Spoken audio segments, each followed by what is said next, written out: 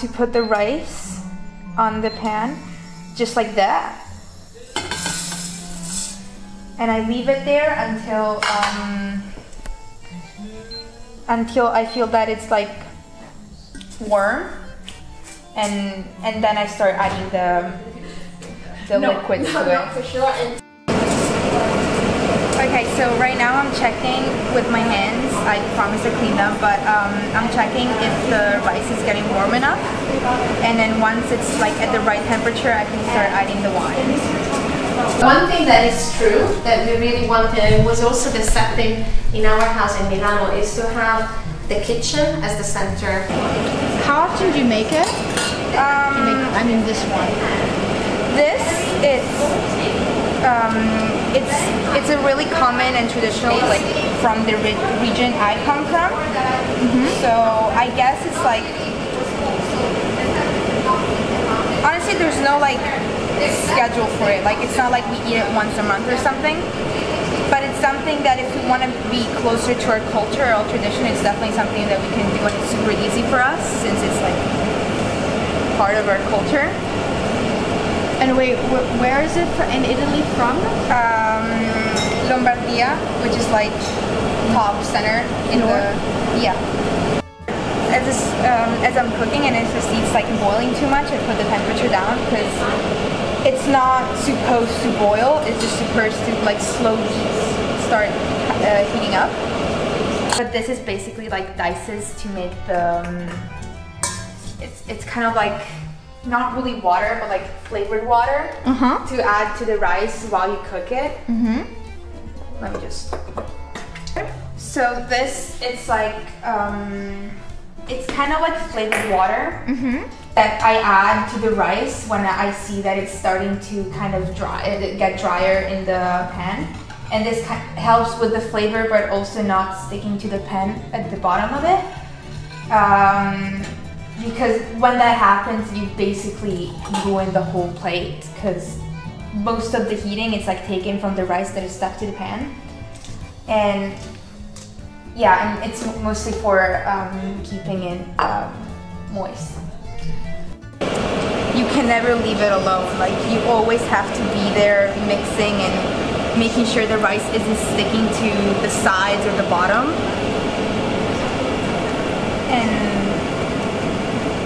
And also what we just did with the wine in the past when we didn't have all this technology and cool like stuff in the kitchen, it was made with onions because it wasn't really part of the recipe, but the rice was stored in bags made of like a really weird material that left the rice with a really bad smell.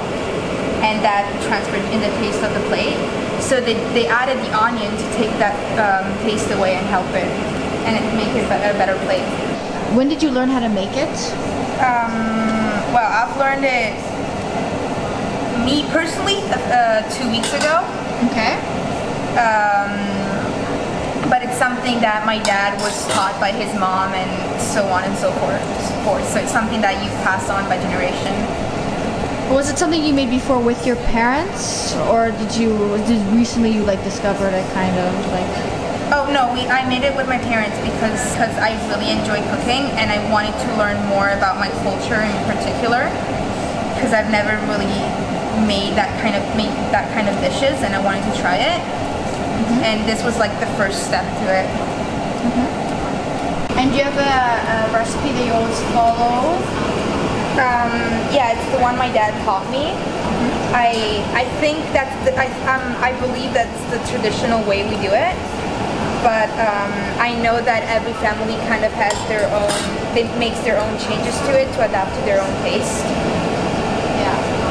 So it's not a recipe that I wrote down and I can follow the steps by it. It's kind of like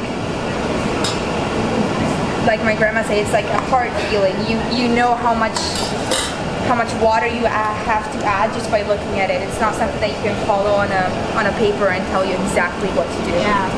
Yeah, I understand. So it's not something that you look at the paper, the measurements, you just kind of go along and change it. You kind of feel it in the moment. Yeah, it's very interesting.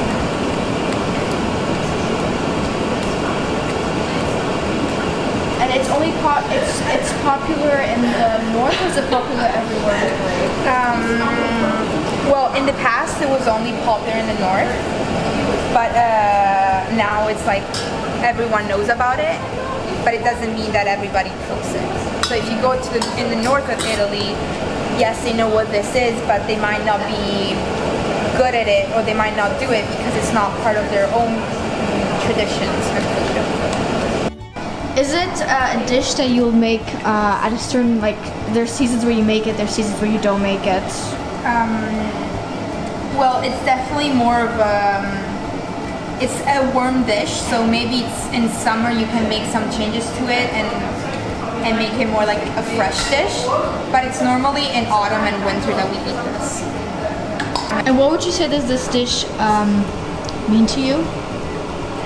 Well, it definitely has some special sort of meaning because it's connected to my culture, and since I don't live there anymore, it's a way for me to feel connected with with the people I was surrounding myself with while I lived there, and it kind of reminds myself of my roots and my culture as base. Well, I think the hard part for me is to make sure the rice doesn't stick to the pan, because that's so easy. That happens, and you screw up everything if that happens, and it's so bad. Like, you have to start everything back up again. And I think the other hard part is to keep track of time, because as I told you before, it's not a recipe that you can follow up the paper that says, oh, keep it 20 minutes at a low flame, and then you put a timer and you do that. No, this is like, you taste it and you're like, oh, maybe it's 2 minutes longer, or I don't know, I have to add more water because this tastes really dry or something. So I think those are the two main challenges to it. So do you ever make this with like your grandma or someone else in your family that is not your parents?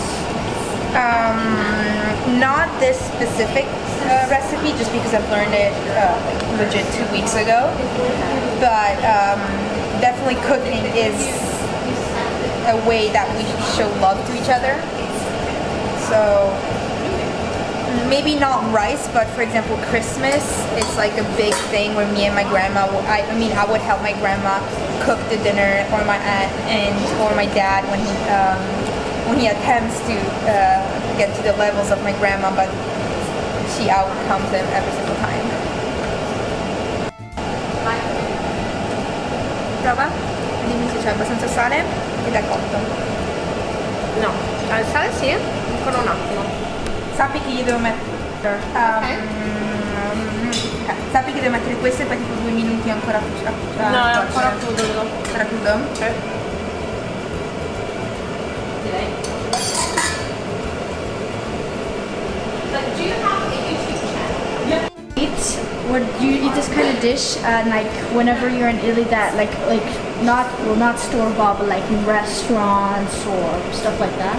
I mean, definitely the city where I come from, they do offer this kind of dish, and sometimes I do eat it just because I want to feel at home. But from where I come from, we have different dishes that give me that same feeling, so if I eat them too, I get the same kind of idea in my mind. And were you making this with your parents just because you liked cooking, or because it's a family thing? I think it's both, just because, yes, I do love cooking and I really like learning about my culture, but also because in Italy, and I think in my family we really do that, food is a way of showing love and care for each other. And the fact that my grandma trusts me with sharing her tips or her recipes or her ideas for new things, it might not sound much to someone outside of my family, but for me it's a huge thing, because cooking is our culture. It's what we are based on, and for the fact that my grandma believes in me and lets me like help her, it's a huge thing. Yeah. That my grandma's a great cook. I think it's because of practice and years of cooking for so many people. And she lives in Milan, where this dish is from. So I think it's just because of practice and knowledge of the kitchen and the ingredients. Because I was talking with her on the phone the other day when I told her, oh, I'm gonna do this dish for a video that a girl from school is shooting, and she's like, oh, you have no idea how lucky you are, but remember that a good dish, it's made by good ingredients. So I had a budget for my cooking, so I wanted to go to Albertine to get most of the ingredients, like the rice. And my grandma was like, no, you have to go to the Italian supermarket, because that won't be the same. You have to go to the Italian supermarket. It's like no discussion. So we had to drive there and get all the ingredients right, because she would not let me do this dish if I didn't do it with the right ingredients.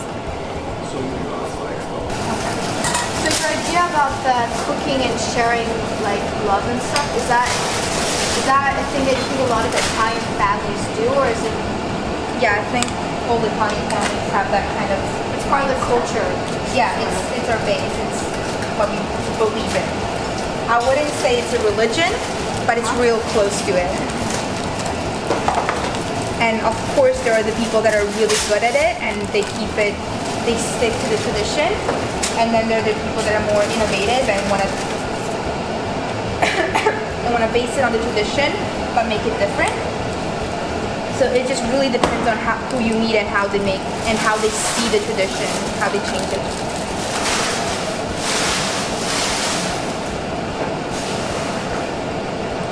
If you didn't make it for a while, would you miss it? The taste, I don't know about, because it's not my favorite dish. But definitely making it, yes, because it's the first dish that I've learned to make from my culture, and it will always have like some special meaning to me. So yeah, I think I will miss it in the making, like in the process of making it, but the taste, I'm not sure of it, just because it's not my favorite. And so what I'm gonna do now, I'm gonna off the flame, I'm gonna add butter and cheese. Parmesan cheese. It must be very close to the... Yeah, it is, but it was a little bit further. We started sailing in Google. Is this a very important ingredient, or...? Yeah, you definitely feel it in the taste, because they add texture, one, yes, but also they enhance the flavor of everything. That's where she is right now.